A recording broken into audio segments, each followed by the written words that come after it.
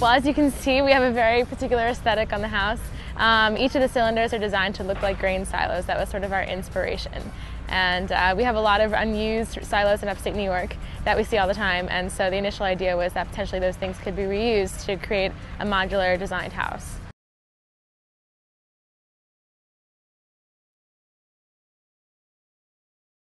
Through this mControl software, it gives us the ability to automate window shades, lights, alarm system, and everything is accessible remotely from any sort of internet resource. So you can be at work and control what's going on in your house at home, whether it be like putting on your alarm system because you forgot to do so.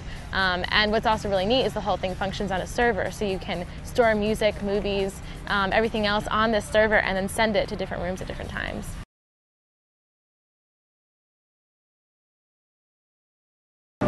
Hi there and welcome to Cornell's Silo House, our entry into the 2009 Solar Decathlon competition. This year we're using mControl for our home's automation system, and it's handling all the lights in our house, our shades, and our alarm system. We have that on a centralized server in our house, and that communicates with our television and our 2 touch panels.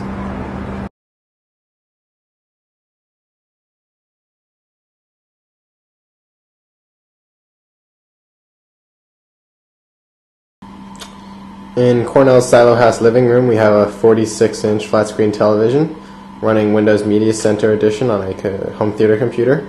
And we have on there our mControl software. So we can open up that software from our media interface and use that to control all the lights in our house, our alarm system, and our shades. And there you go. And then we can turn it back off again.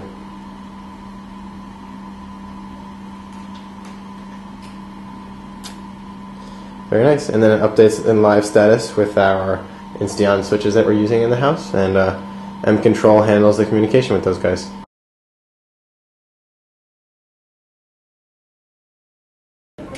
We're also using the mPanels and our mControl interface to control all the lights and shades in our house. We're using the 2 mPanels located in our house to control all the lights in our house, which are connected through an Insteon network.